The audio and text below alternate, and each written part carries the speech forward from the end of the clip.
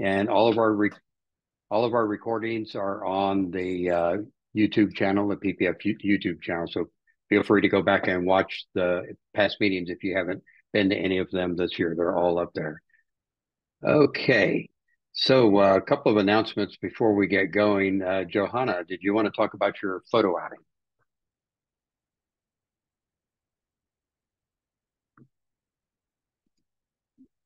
So Johanna, Okay, there I you just go. Got it. now I got it.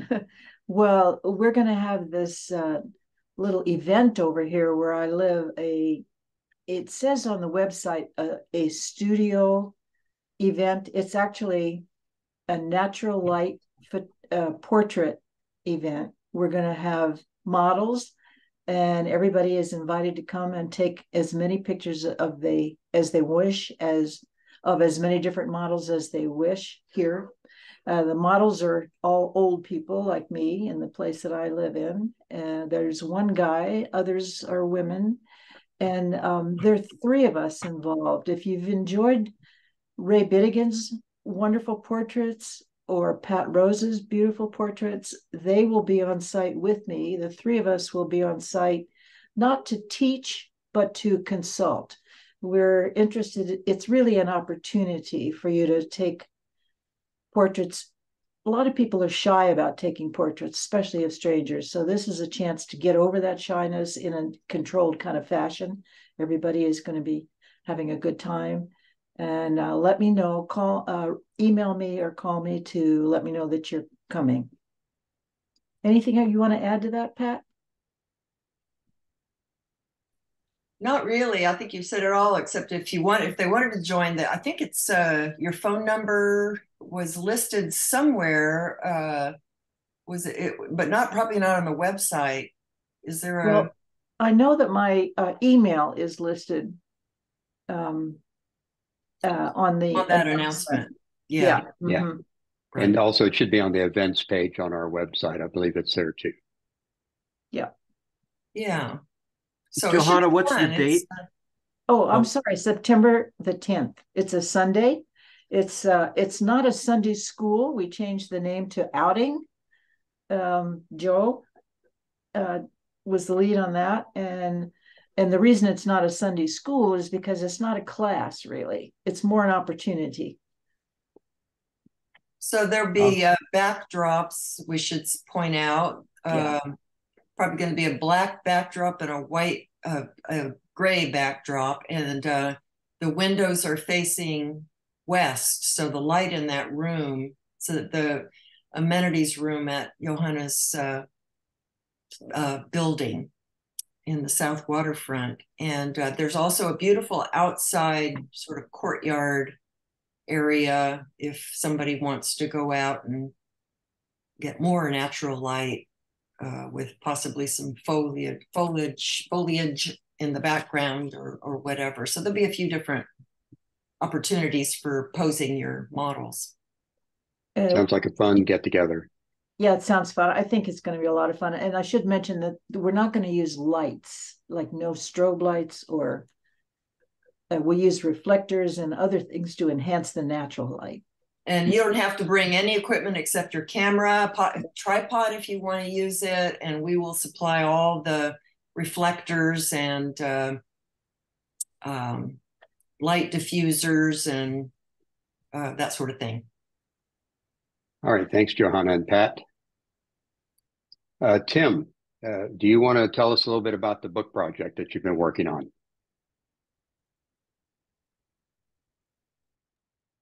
yeah. I guess the latest newsletter kind of introduced the project. So there's some of the details in that. But a little while back, Mark asked me if I would coordinate a PPF photo book for this year. And I have done a number of blurb books before and familiar with the software. So I was happy to take that on, and it should be pretty fun. The big challenge initially was, of course, to come up with a theme for the book. There's a real diverse group of photographers in PPF, so I wanted to try to have a theme that was somewhat focused, but yet allowed for a whole variety of styles and techniques or whatever people are into to be represented. And I've been working with Mark and Bob Bergstrom also sort of as a little planning team to kind of get started on this. And we came up with the idea that maybe we could have people sort of make up their own theme in a sense. I got this idea because watching meetings like this and the presenters, particularly the member presenters, people on Instagram, things that people were showing at the print shares. And I saw that so many people had some really fascinating things that they're currently working on in terms of projects or collections. And so I thought if people could then kind of represent that work that they're doing now, it would give a good snapshot of the overall kind of status of where we are as an organization and what the members are actually working on and what they're interested in. But those projects would also be cohesive and focused so that there would be, it just wouldn't be like your 5 best pictures or something like that, but, something that you're really working on right now that kind of represents you where you're at on your photographic journey at this point in time. So that was kind of the idea behind it. We've got some more detailed information. I guess, Mark, you were going to put out, more of the that we originally worked on. I'll be sending out your full announcement this week. I didn't want to put all of that into the newsletter, so that I wanted it separate so everybody could focus on it. So, right. So everybody look forward to getting that email a little later this week. They'll have all the details. Can I ask him a question? Sure.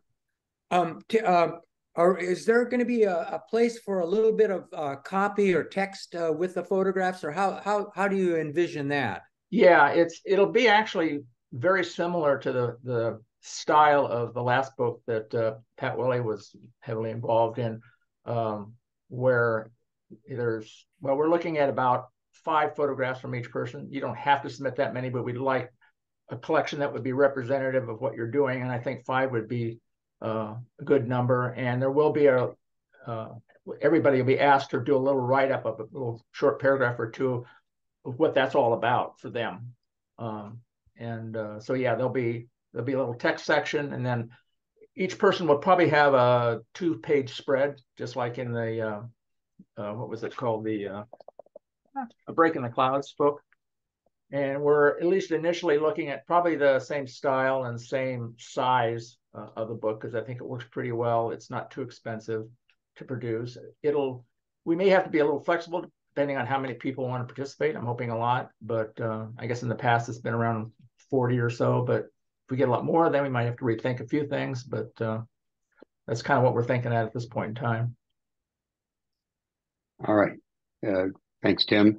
And Giannis, you'll get some of the answers also when that announcement goes out. You get a little bit more of the details. Okay. Yeah, Mark, I think we do not have a photo outing scheduled after Johanna's in September. So we would be great if someone has something someplace they're interested in going. I would mention, and I can provide more details, there's an annular eclipse October 14th, and it's passing right over the Crater Lake area.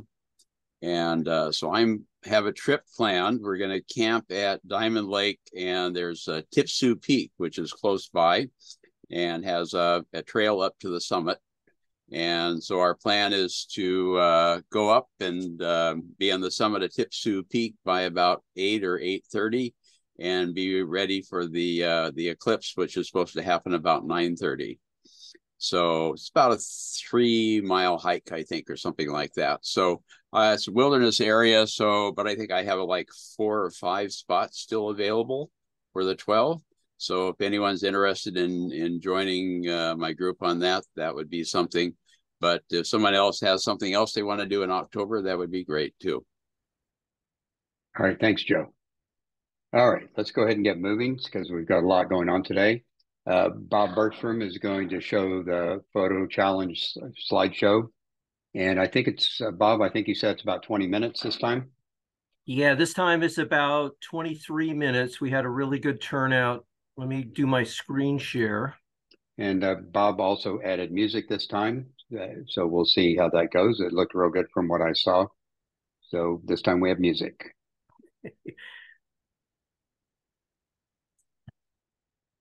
Oh, can you hear that music? No. Okay. Let me do the All right. sound share. Got I it. think that's one of those things you have to do per meeting. Yeah. Okay.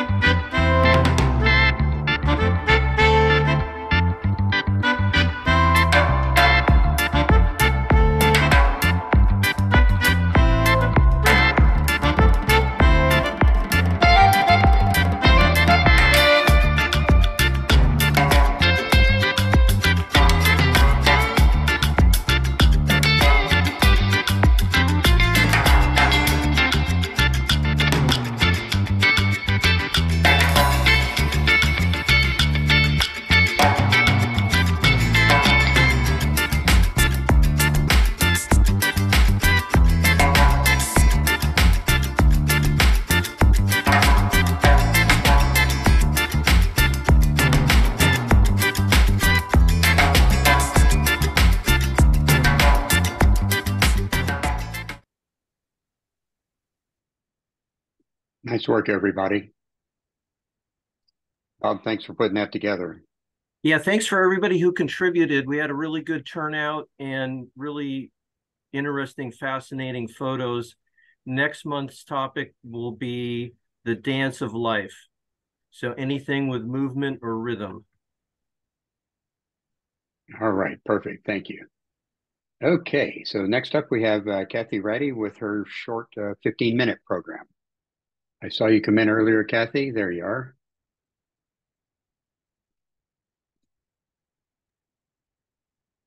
Hello. There you go.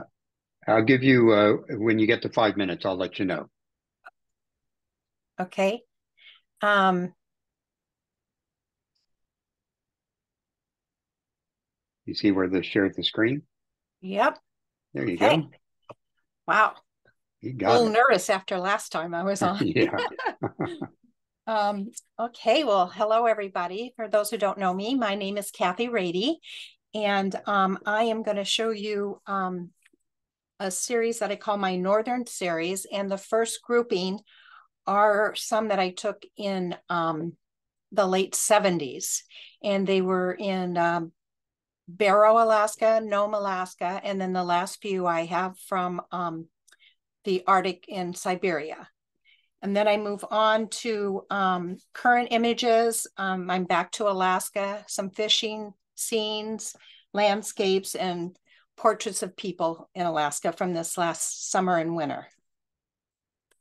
So here we go. No music, sorry.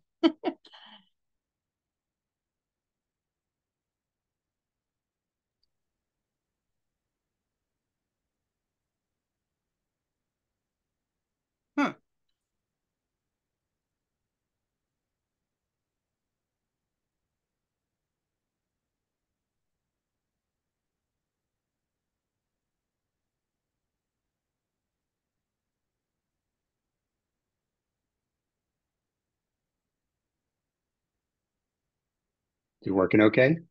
Yeah, I was using my forward button and it wasn't going, but I think it is now. Okay.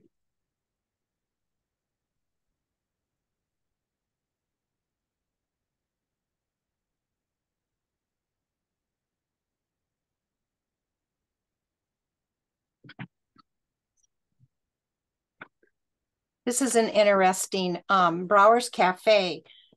This was Charles Brower arrived in Barrow, Alaska in 1886 as a whaling crew member, and he established a trading post. And this is part of the cafe trading post, and he was the first white settler. He married 2 Native women and sired 14 children. Today, many of the community leaders, white and Eskimo, bear his name. And he died in 1945, and this cafe still stands up north in the Arctic. I had the opportunity to go out with a whaling captain on out to their whaling camp, and it was pretty fascinating. When we were out there, when we went out on a snowmobile, you could hardly tell where the horizon was, where the ice ended and the sky started. It was scary going out there. I couldn't figure out how they could find their way out there because there were no landmarks. So I was glad to return safely.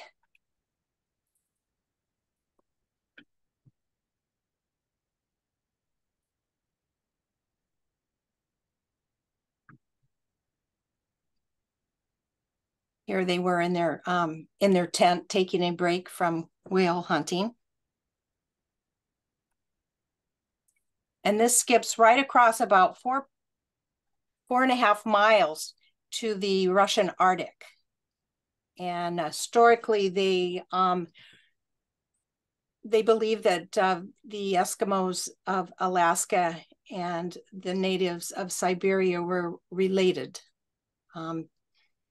So I threw these photographs in just to show their lifestyle.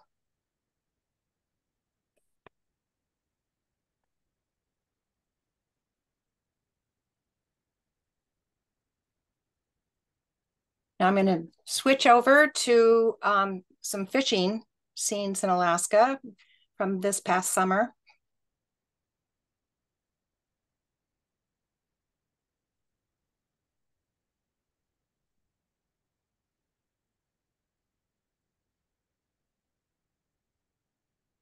How long were you there this summer? 2 months. Wow.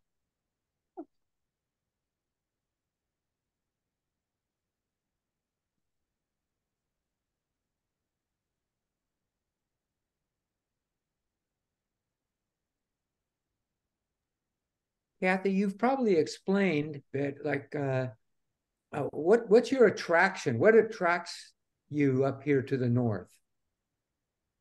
I went up when I was when I got out of school. I took a backpack and went up to Alaska. Just wanted to explore, and it just stole my heart. And I've been going back ever since. I lived there for about 10 years, and then moved down to the Pacific Northwest, and it just has a pull on me. I love it there, so I like to photograph. Did that Kathy, answer someone your asked a question? question. Someone asked a question about what camera you're using. I'm using a Canon camera. It's digital.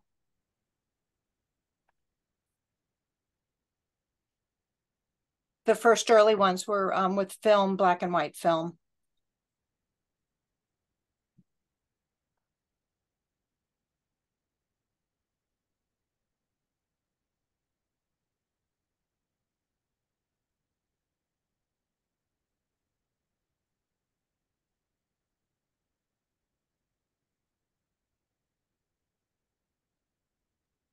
And Kathy, when you go out to photograph in these scenes, do you have like themes in mind, or do you just kind of like what grabs your attention and your eye at the moment, or how do you go out and know when to click the shutter? Well, one of the things that I've enjoyed doing is going on boats and watching people work and the type of work they do in Alaska. I've been really fascinated with the commercial fishermen and how they do all their how they keep their boats, how they work so hard, and just I'm fascinated with their lifestyle. So that's one of the things that I enjoy doing. And then there's so much beauty around. It's just whatever at the moment makes me feel happy, I guess. And sometimes I focus in on certain themes and I stick with that. I've done a whole series of just portraits, and then I've done a lot of boating scenes. And then sometimes I'm in the mood to do abstracts. So I'm all around, whatever at the moment makes me feel good. Does that answer your question? Yes.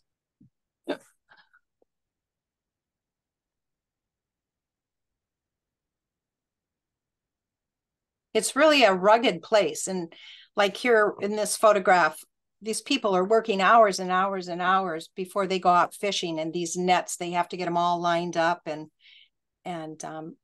ready to go. And they spend probably more time messing with working with their nets than they do fishing sometimes.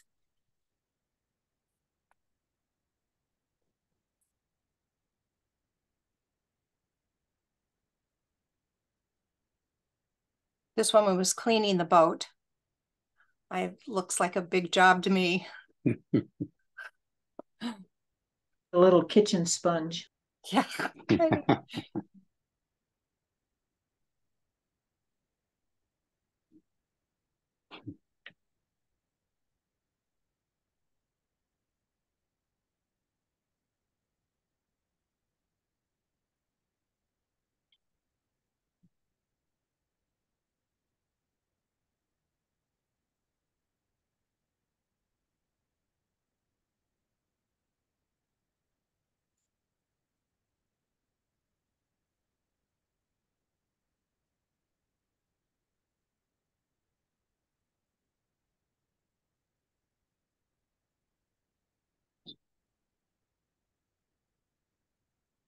Is all of this from this summer, Kathy?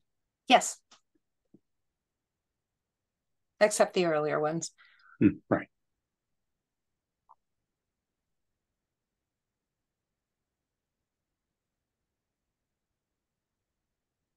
This is a great place to hike. It's just nobody out there. I don't know where the road goes to, but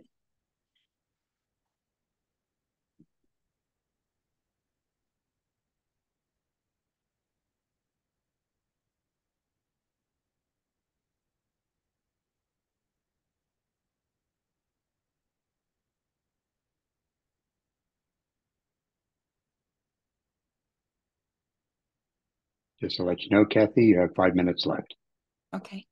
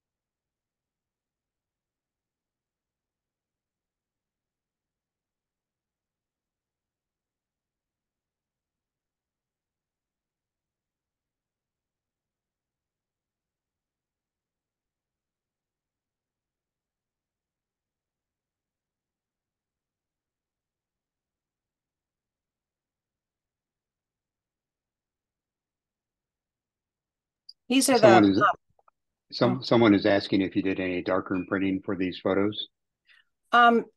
just the early ones. These are the people of the community of Valdez, Alaska. A lot of the boating pictures are from Valdez. And these are just some of the people that live in the area. Small town, about 2,000 people.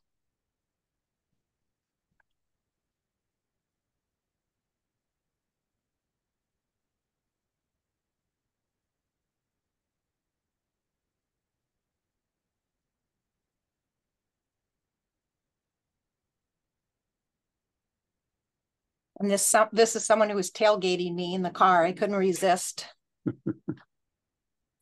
So that's the end. You sure packed a lot into 15 minutes. It looks like a successful trip this summer, too. It was wonderful. Anybody have any quick questions for Kathy? Yeah, I do. I just wanted. Oh, go ahead, Johanna. I just want to say, Kathy, I normally portraits are my thing, but those snow landscapes are just gorgeous. Well, thank you. I agree, Johanna. Kathy, what Johanna says. I loved all these pictures, but I was really struck by your black and white landscapes and your documentary environmental photos. The landscapes were stunning, and you have such a facility for contrast and composition that you just nailed those black and white landscapes. They're just beautiful. But I wanted to ask you how you approach your documentary, the environmental type shots of the fishermen. Do you engage them, or do you try to take shots of them in action and not engage them, or how does that work? Well, after going there for a number of years, 8 years, to this particular area, I know a lot of them. Uh-huh. And so one of the things I'd like to do is go out on some of their commercial boats and do some photography as they go out to fish. And that's what I plan on doing next summer. That's one of the projects I want to do. But I've gotten to know a lot of the people that are doing the fishing and the fish cutters. And so it's easy for me to say they look forward to it. And I always give them copies when I do portraits. Oh, that's cool. There are 61 people on this. Beautiful work, Kathy. Thank you. Thank you. Could I ask one last question? When you talk with the people that you encounter, especially I'm interested in the fishermen, what do they say about like their future and the future for them? Well, they're concerned about their future. I know that the crabbing just pretty much ended in Alaska this year. And they're always watching quotas. Alaska can stop their fishing at any time. And they'll be sitting around tying their nets for days on end, just waiting for the season to open up. The state of Alaska will open up the season, and then they'll all go out. They're ready to go. And all the harbor clears out, and they're out there, and then they'll all come back in a minute's notice if they close the fishing. So they're always trying to count the fish, how many they're getting. They can only get so many fish. And it's a challenge for them. And sometimes they just close it down. They spend all the money on their boats and their crew, and they're all ready to go, and then they'll just completely shut the fishing down. But it was pretty good this year for the salmon. I know the crab wasn't that great. Well, thanks, Kathy. Thanks for taking the time to put these together and sharing your work with us. Look forward to seeing more in the future. Okay, thank you, Mark. All right, we're going to move on to our main speaker, Rick Schafer. Bob, you're going to introduce Rick. So you want to go ahead and do that?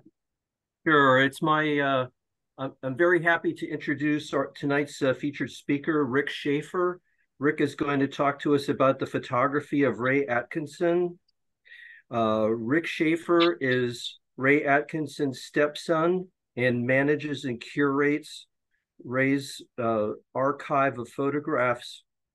Ray Atkeson was a pioneer of landscape photography in the Pacific Northwest and made many iconic photos of Timberline Lodge, Sun Valley, Idaho, the Oregon, Washington, and California coast, Crater Lake, the Cascades, back in the 1930s to 1960s or 70s, at a time when these places were pristine and largely undiscovered.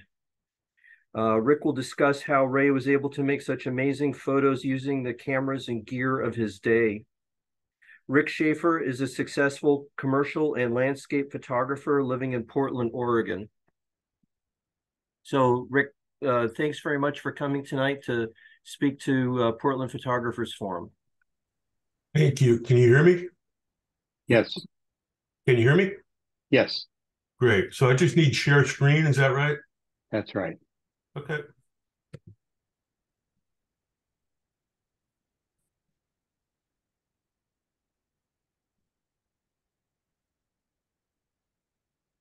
There we You go. see it? There you go. Yep. Looks good. First of all, I want to thank you for inviting me to be a part of the program. I've managed this. I've been involved with this archive now for over 50 years. Started when I was 16. Started with my first camera in high school. Helped Ray. I was his protege. He was my mentor.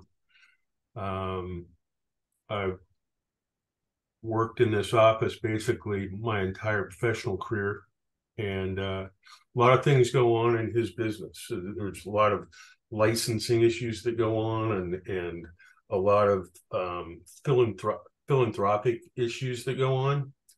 And so,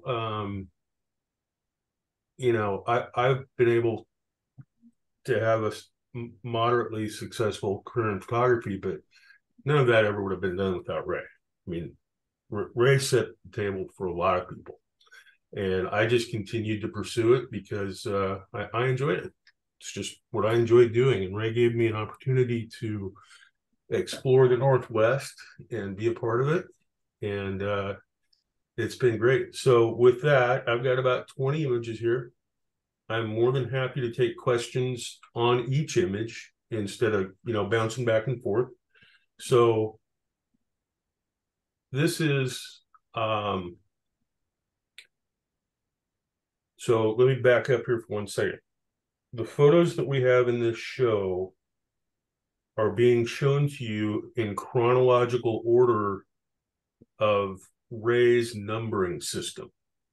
So this is Rosie the Riveter taken in Portland shipyards. And this was back, I believe he was still working at Photocraft at this time. I'm not sure, but I believe he was. But some of the things that I learned from Ray were, how to see through a camera and what you're finding. I really enjoyed the slideshows. Such variety in terms of, impressionistic, journalistic, editorial, landscape, the whole thing. It's fascinating for me to see how other people use their cameras.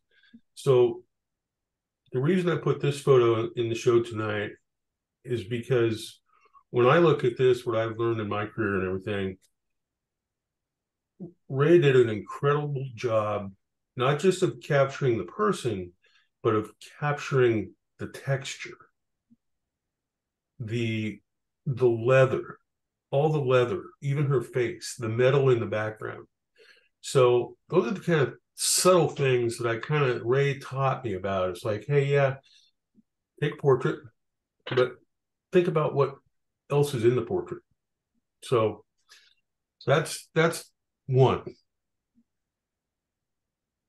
Do you know about what year that was, if that's the beginning chronologically? He didn't take dates. Yeah. Rick, can I ask a question? Yeah. If you have any insight in regard to how he worked with the people that he's photographing, for example, did he pose them at all? How did he get insight? How did he bring out his insight of who they are? I'd appreciate if you could share that with us. Well, I don't know what's happened here. Somehow my Zoom has gone up. So go to the next one again and click on it. There we go. Thank you. Trust me, I don't do Zoom a lot. So let's go back to your question. Sure. What I was mentioning was he didn't date dates. He did it chronologically. So we've kind of been able to piece things together by knowing what year the shipyards were there. I think most of this work was done when he was working as master photographer at Photo Art. I think this came from a series of work that photo art had him doing, but then he also did some of his own work there as well. He was fascinated with the lights of the city and the shipyards, and that's not really what photo art was doing. Photo art was documenting the defense industry and the shipyards. That's what they were documenting. So in terms of this type of work, this was early on. This was 30s, 40s when he was still at photo art. He didn't leave photo art until the 1940s, but he left photo art actually when color film came out, and he followed that path. Still shot a lot of black and white for the next 20 years, but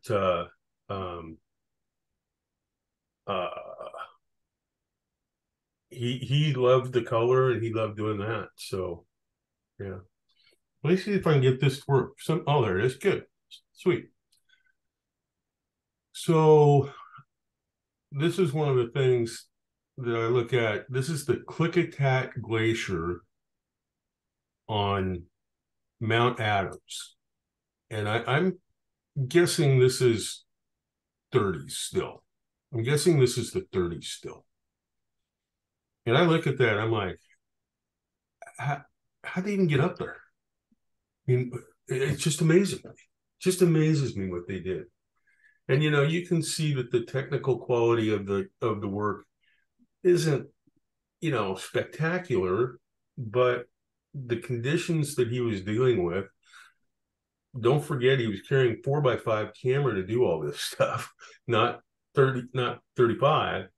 And with that came, in the summer snow months, he didn't tend to use a tripod quite as much because it was so bright, and he could get away with hand holding his 4x5. And at this time, he was shooting with a speed graphic.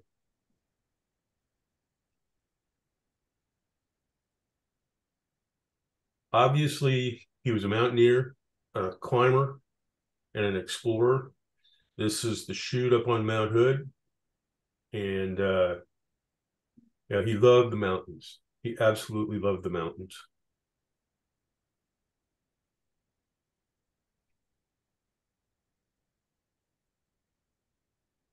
And then we transferred to this area of his vision, which again, very early on, Swift's Premium Ham and Bacon is in the background. I believe we're still in the 30s here. But his vision for light and how film saw light and his timing for light. And that's one of the other things that I learned from him was the study of weather and the study of where light is at various times of the year and how that changes what you can do. Like he always shot his city photos of Portland in the winter months because the days are short and there were more people in office buildings, so there were more lights on. That's how he pursued it. This is down on the Columbia River. It's a salmon fishing derby. Rick, I'm kind of curious. It's like, how do you store like his negatives? And then the second question is, like, are you printing from his negatives? I made the decision a number of years ago. Well, let me back up a little bit. When Ray was still alive, we were going through a process all of his work was stored in a cinder block vault in the basement of his house, not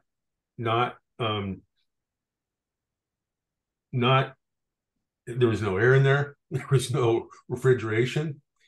And there came a point early when I was there that we discovered some of the negatives were deteriorating in that the gelatin was actually peeling off of the plastic. So we modified that. We made some changes, and then when I took it over, I had an office in our first house, and I found a walk-in refrigerator from a Sizzler steakhouse. It was a portable refrigeration unit, and we installed that in the garage, and that's where we kept them. But at some point, it became too cumbersome to have this archive in our home, like if we were traveling or whatever, you know. So my wife and I donated the negatives and the transparencies to the University of Oregon, to the Phil Knight Library, the special collections area, and they are all in either refrigeration or frozen storage. Okay. Now, in answer to your other question, what we have is, I don't know if you guys can see behind me, but there's a wooden cabinet back there. So we have many, all of these were scanned not from the negative. They were scanned from, what Ray would do is he would go out and shoot, and then he would come back, and then, I mean, the guy worked 7 days a week. He never stopped. He was either out shooting or in his office selling work or in the darkroom. And so every time he shot new negatives, he would go in the darkroom and he would make 8x10 prints. And those were referred to as repro grade prints. Okay. And the reason they were called repro grade, for those of you that aren't familiar with that, is that back in this day, the printing industry, a lot of these were being used by newspapers and whatnot. And the printing industry was so high contrast in their printing capabilities that Ray was going very low on the contrast on these because he knew the reproduction in the newspaper would come out better. So we have this entire collection of what we call repro grade prints. They're 8x10s. They're all shot by 4x5. I use an Epson scanner here to scan them, and we digitize them. We sell different forms of prints, but that's kind of, yeah. Does that answer? Was that a good answer for you? Yes, well, I'm kind of curious too, because like when you were kind of zooming in on, I think it was the Rosie the Riveter photograph, I noticed like there was a lot of scratches and, even dust on that particular, I assume that was like a print or whether that was a repro print or whatever it was. That was an original print by Ray. Yeah.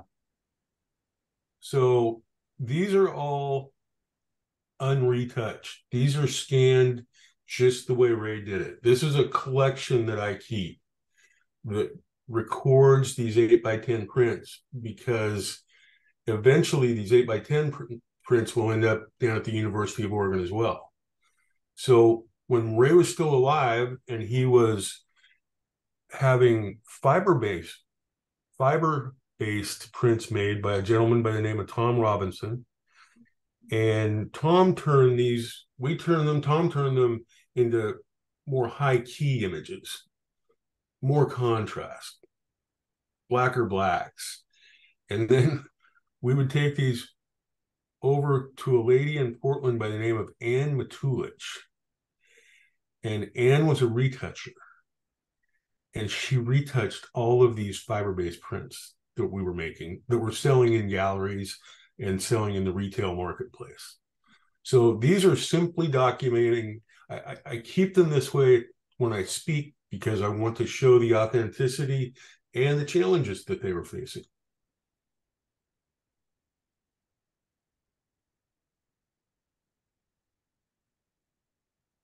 This is down in Ecola State Park, and that is his daughter, Eleanor.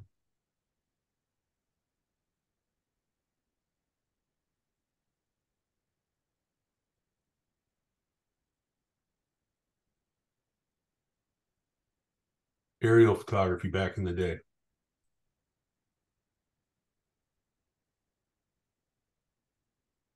This is an image called Sanctuary. It was taken up in the Columbia Gorge. And the reason it's called Sanctuary is because it was an extremely hot day and the sheep were seeking shade. That was his view of the world.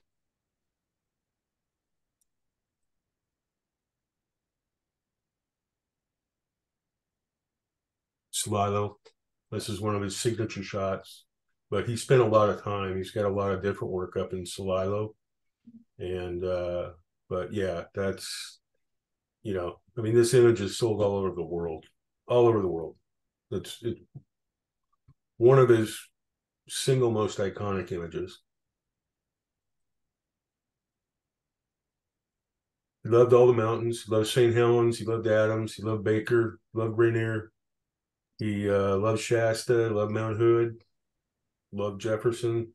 I think he climbed most of them. I don't know. I don't think he ever summited Rainier or Baker, but I think he summited the rest of the peaks.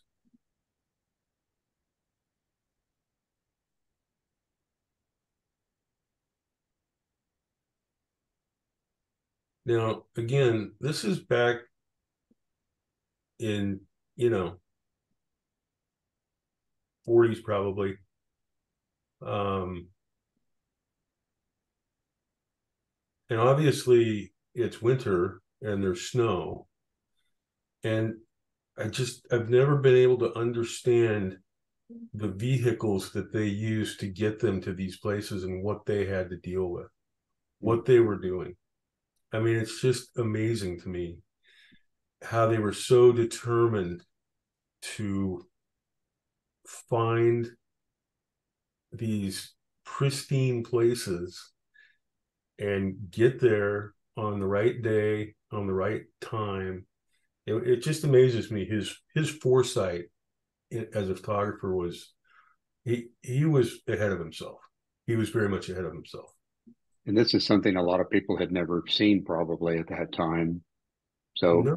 you know, he brought it out there for everybody. Well, and a lot of these photos during this time period, 30s, 40s, these were all being sold to what they called rotogravure publications. And these were travel publications in the New York paper, the Philadelphia paper, the Chicago paper. And they were showing this grand West out here. That's what their articles were about. They were using his black and white imagery, showing the grandness of the West.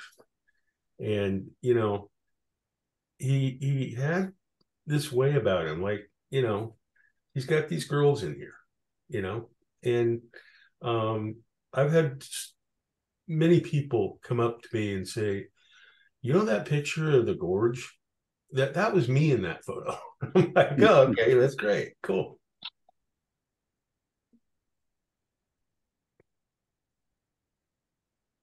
So how long was he actively shooting? He started in the 1930s and he pretty much ended when he was diagnosed with cancer in 1990. Yeah. His cancer went very, very quickly. So we were actually teaching a workshop together with another photographer over in Central Oregon. And we were up at Big Lake and, you know, so we're walking and he stops. I'm like, what's going on? And he says, I don't have the strength to make it back to the car. I'm like, what? I said, all right, well, you sit down. We'll bring the car over here and let's get you back to Portland. And that's when he was diagnosed and it was advanced cancer. And so he still shot while he was sick, though. Last picture he ever took, he and I went over to the rhododendron test gardens. The last picture he ever took. So, and, you know, this is an image not just of the coastline, but this is an image just showing the engineering that went into Highway 101. I mean, look at that cliff. Look at what they had to work with and work around, and you know, he was very much a part of the industrial era, and he enjoyed showing it. He enjoyed beautifying it, if you will.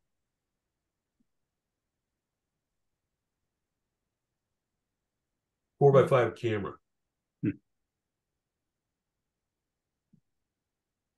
What he was doing is they were pre-planning these shots. This is over at Anthony Lakes in Eastern Oregon. And they were pre-composing these shots so that the skiers knew exactly where to go. And he would set up the scene and wait for the skiers to come down. 4x5, you only got one shot. You don't get to take multiple shots like this. So, you know, some of the things he did with action, it just amazes me. And of course, again, we go back to that era, and you know, he didn't really know what he had because he couldn't see the back of the camera. It's like the fisherman. That's something that he couldn't really stage. He just had to catch that moment. Yes. Yeah. Yeah. Again, his iconic shot of Mount Hood Timberline Lodge. He was up there. He knew the storm was coming in. He knew it was going to be a full moon. The storm cleared that evening. Full moon came up, and those are his tracks coming down through the snow to where he took the photograph from.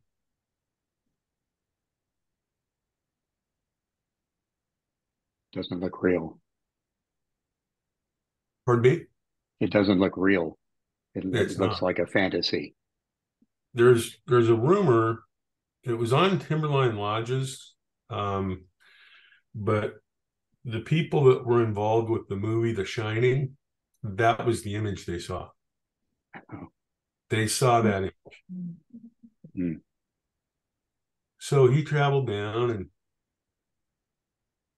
he had a very romantic side to nature. He loved nature, just very romantic.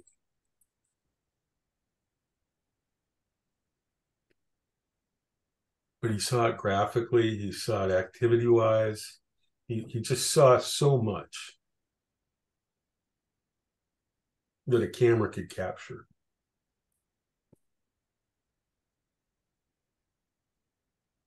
Another 4x5 shot. Mm-hmm. And this is Alf Ingen, who was the pioneer that founded Alta, Utah. So this is in Alta, Utah. And he was back there photographing he and his son for a Boy's Life article. And what he would do is he would throw a snowball out there. And that way they would know where to turn.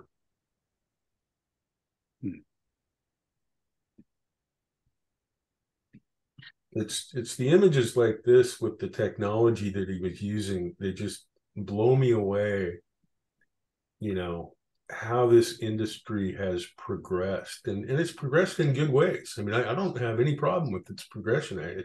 It's all been good, you know.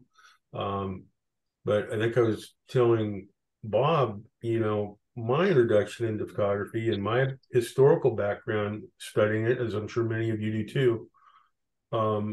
You know, photography, color film wasn't always around. It started with black and white. Stand up in here. And it was an interpretive process. In other words, the negative had to be interpreted onto paper. And just and then color transparency film came out, and that became what it was basically. Color negative came out. That was the darkroom process. Can't see me. What was going on then the transparency thing got really, really big. And now we have color digital theories where there are individuals with cameras who want to shoot everything right in the camera itself and not go through the darkroom digital process. Because like when I'm doing my digital work, I keep it very simple. I burn and dodge. That's really all I do. I just burn and dodge. I'll control contrast. I'll control, saturation, some color balance. But I'll just, just burn and dodge. Mostly how I interpret my digital work. So did he shoot any color, or was it mostly black and white? Did he stay with black and white? No, he started shooting color in 1940. Okay, so when it came out. Yeah, so that was what he was known for. And so this was a Rose Festival event in Multnomah Stadium. And I don't know who would go up that scaffolding. It's gotta be nuts to do something like that. Wow. And then come back down it. I can only imagine how rickety that stuff must have been. But you can see he was so cultured and in nature. And so this is the dynamite blast that started the Dalles Dam. He was there for this event, and he was everywhere. He just went everywhere.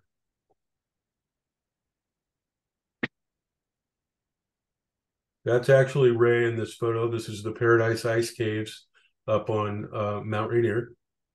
And Ray used to have this little spring-loaded device that you could twist into the cable release on the large format lenses. Not the cable release itself, but where the cable release screws into.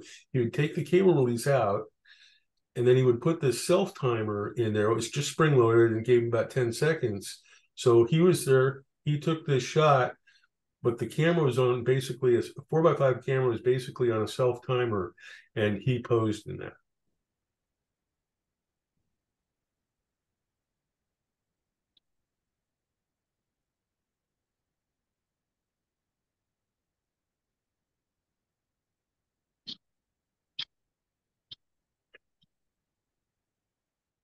Down at Cape Kiwanda, the dory races. Wasn't taken on a beautiful blue sky day. It was taken on a foggy day. And in his mind, that added to the allure of the image.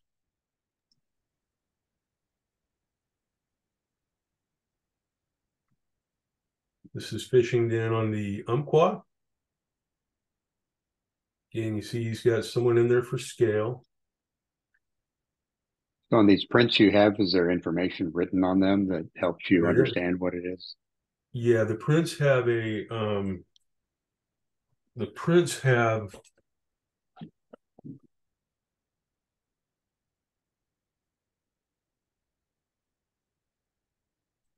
so see if you can see this. So the prints all have his stamp on the back, blue stamp, handwritten negative number. And then up above, there's some of the prints have his scribbling on them, which are very hard to read. And then others of the prints, but this is what the front of the print looks like. 8x10 glossies. And that's where they're stored all in here.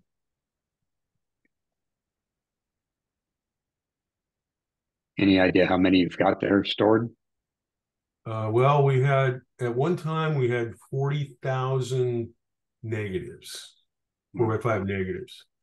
So I've never really counted. He didn't print every negative.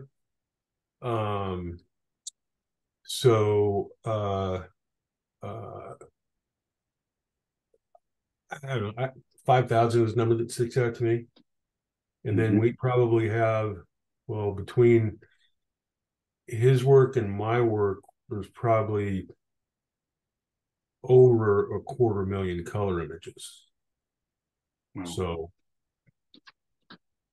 and this is over in Hawaii, and just those one-of-a-kind shots, you know.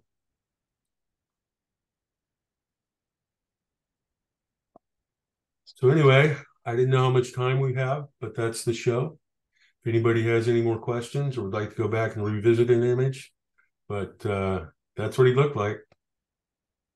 Rick, I have a question. Is like you have intimate knowledge of like an amazing body of work, and also you got to rub shoulders like on a regular basis with a guy that was full of passion and vision. And so what's your takeaway from that, like about photography going into the future? Going into the future? Well, you know, first of all, like, what's your takeaway? And then, you know, it's like photography, you know, has, like you said, progressed. And so I'm kind of curious what you see about that, or what your thoughts are about that. Well, that's a really good question. Well, that's why I asked you. I think I think things like this, I think processes like this are circular.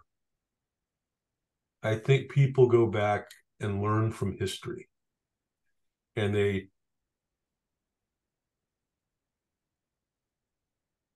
find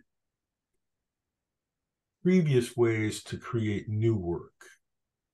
That's the only way I know how to answer that. They, you know, like I see, I mean, it was really interesting.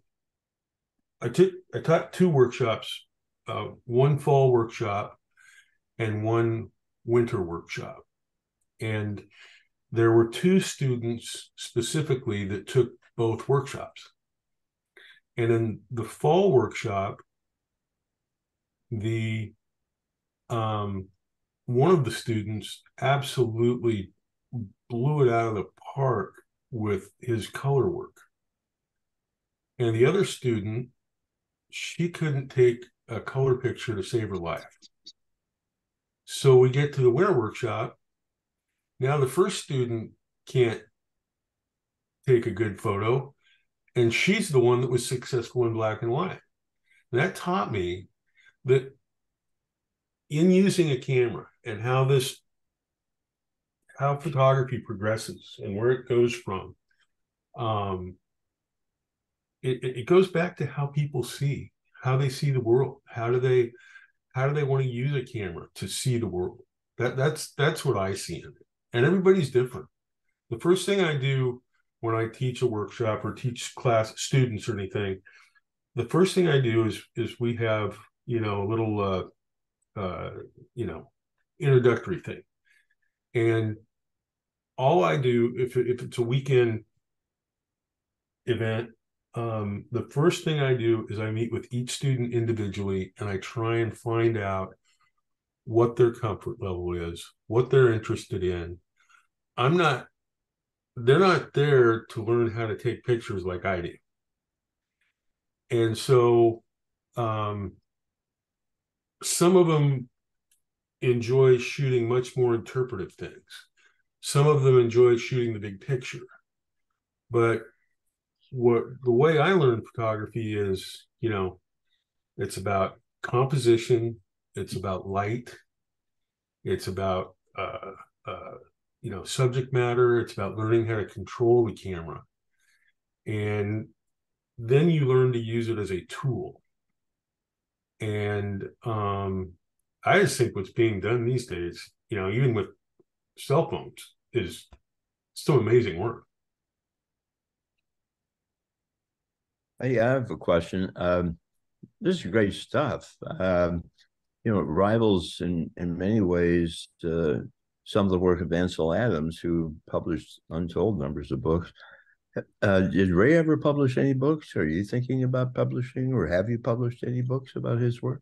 So Ray was a pioneer in the book publishing industry. It happened in 1967.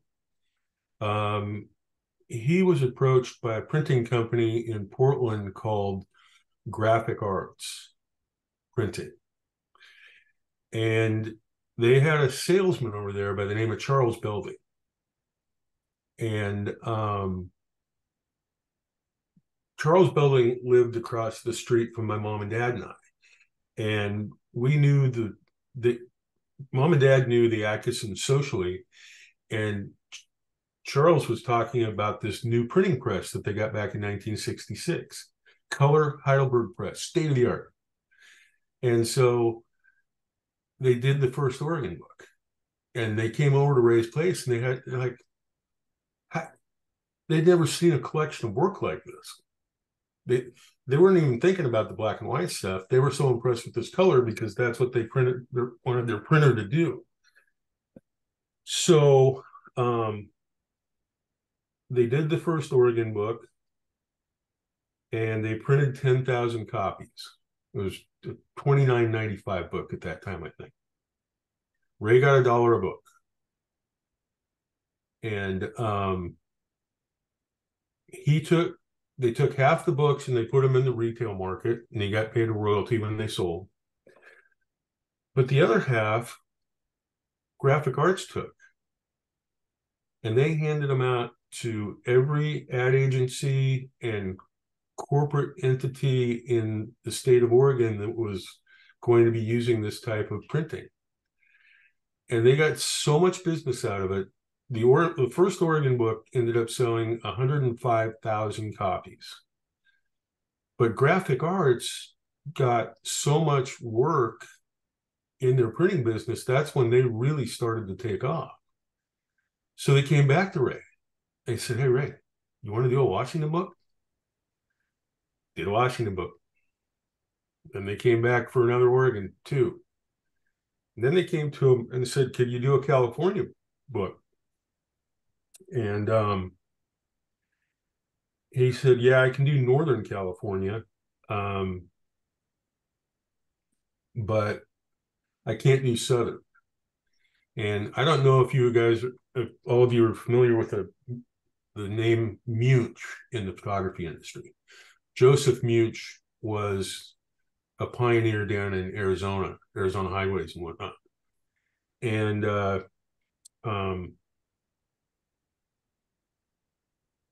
he had a son. His son is David Munch, who became a very prolific American landscape photographer. Probably during his era, he was the top. And anyway, that was David's first book that Ray invited him to be a part of, because Ray knew Joseph, and now I'm the same era as David's son, Mark. So we've kind of grown up in this industry with mentors, if you will. And but Ray ended up doing probably, I don't know, I'm guessing 15 books, something like that. I have 20 books to my credit of my own work that I've done with other publishers and whatnot. So yeah, we were in that industry. And then, when Ray first started, he was working for Photo Art, so he was a commercial photographer. Well, as the 35 millimeter started to get decent in the 90s in terms of film and of lens quality, the industry changed during that time because more people had access to the marketplace. And the marketplace we were in, all we could use was 4x5 because that was just the best quality there was. And so the industry became more competitive, and more saturated, and people started traveling more. And so I, started to gravitate into other areas of photography. In terms of the books that I've had published, I've had 6 cookbooks published because I absolutely love photographing food. And we did some other things. Did a book on Oregon golf. But yeah, we were majorly into the publishing industry. Majorly into the publishing industry.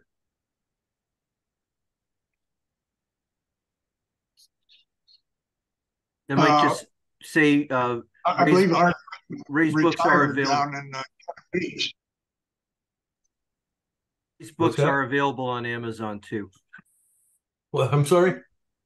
Say Ray's books, I've seen them on Amazon and I did purchase one. Oh, did you really? Oh, good. Yeah, good. Yeah, they're out there. They're still there. Rick? Yeah. When your stepdad retired down at Cannon Beach, I would see him down on the beach. He was going blind, I believe, but he still had his 4x5 hiked up on his tripod looking for sunsets. Yes. Yeah. Probably out in front of Haystack Rock. No, he was on. He was on the north end? Yes. Yeah. Yes. Yeah. Yeah. Yes. We still have that home in our family. Yeah. Ray loved the beach. He went from the mountains. When you're young, the mountains are a lot easier. Older you get, the beach is a lot easier. A wonderful book that he did was The Cascade Range. I think was published in the 60s. Yes. I bought it. Actually, it was in the 70s. 70s. Okay. I bought it in the late 70s when I was living in Connecticut. And that's one of the reasons I decided to move out here. Oh, cool. So Rick, I have a book by Myra also. What if you could talk about her work and how she and Ray worked together? She was his traveling companion. She loved the outdoors. She didn't shoot 4x5 or anything like that. She had a little 35 millimeter point and shoot that she would carry with her. But she wasn't. Ray did that book as in honor of her. That was done after she passed, and he wanted to memorialize her work, and so that's why that book was created. And she was good. She participated in back in the day they called them camera clubs, and she was competitive in it, and she took good shots, but she was shooting over Ray's shoulder. So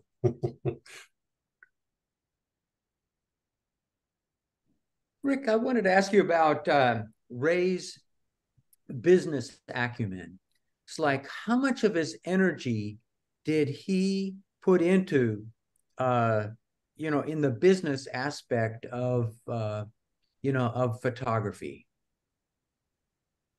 Well, that was his business, but it was all licensing back then. It wasn't, once he left photo art, he wasn't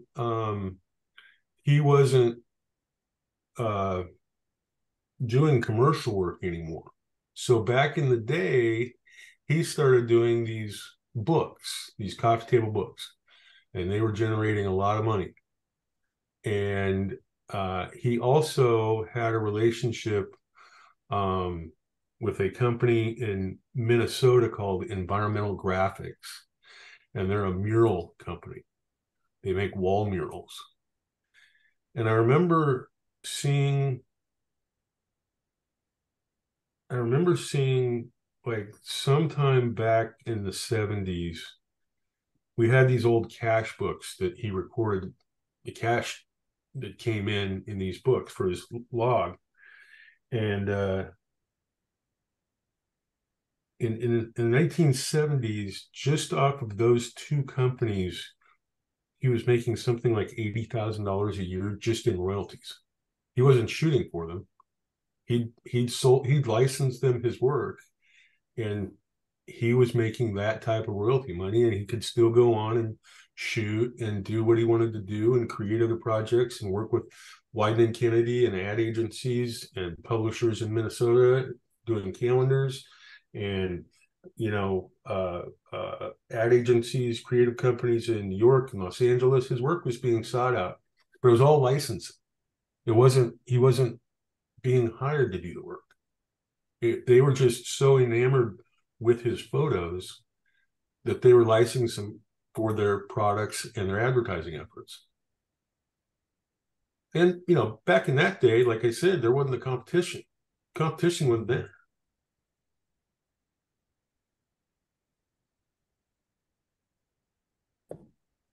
I have a question. Lots of artists struggle with perfectionism and just, you know, letting go.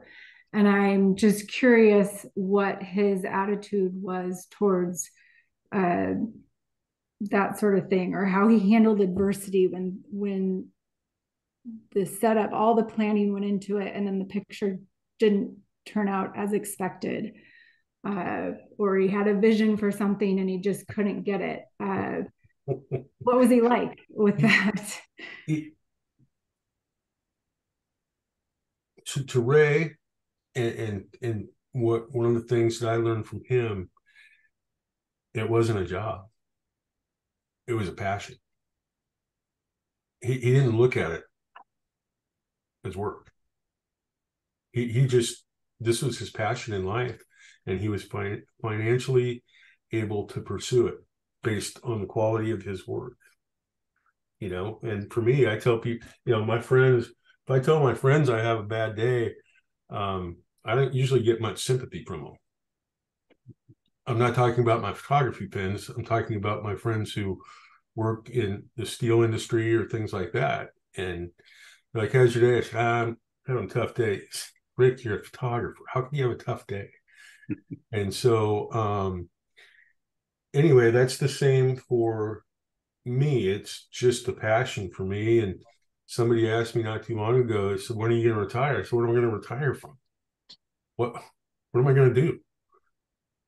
So, you know, it's afforded us the opportunity to travel, to see places, to do those types of things, to be creative, to be successful and modestly. And that would be my answer to that.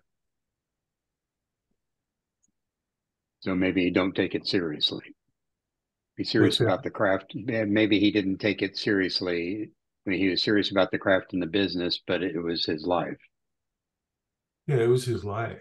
It wasn't, I mean, he was called a professional, but okay, I'll give you one more story here real quick.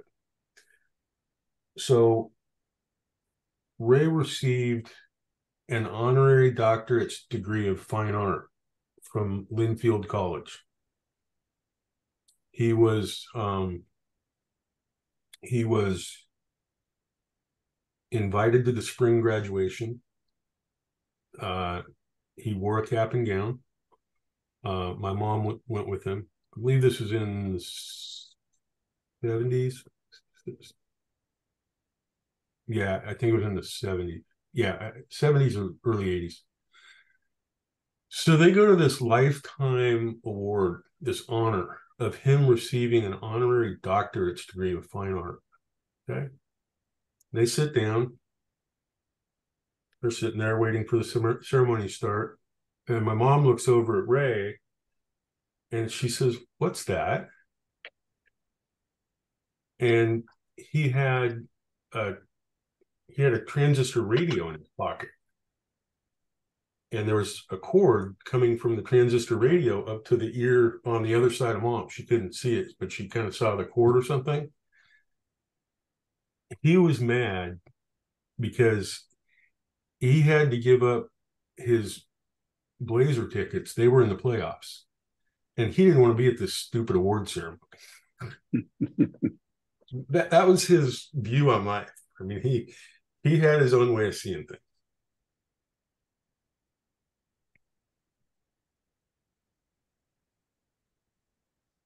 Anybody else have questions for Rick?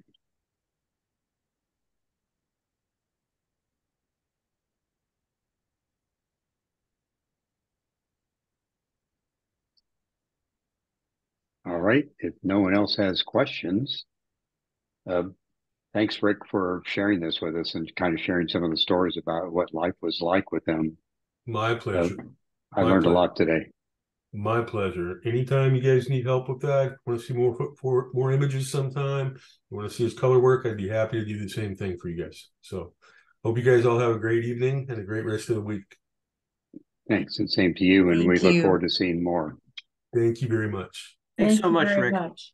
Thanks for the history lesson too. It was fun to hear all this. And I saw at least one person hold up one of his books. I think it was Kathleen. Yeah. There's another. Oh, there's another one right there, Bill Kirby. I got 4. We have a couple of minutes left. Does anybody have any announcements that they want to make or anything that they want to share?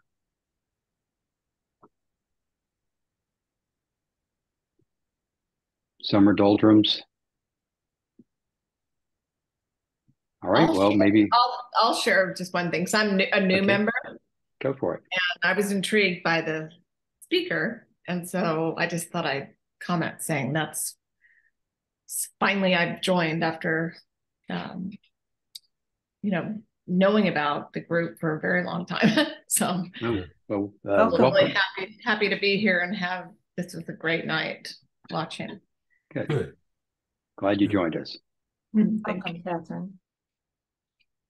Anybody else? Well, you said summer doldrums and stuff, and I thought, well, gosh, I don't feel like I'm having summer doldrums. I just found out a couple days ago I got included in a little book that's put out by A. Smith Gallery, and they chose like 27 images out of, I can't remember, 1,035, or I can't remember what the number was.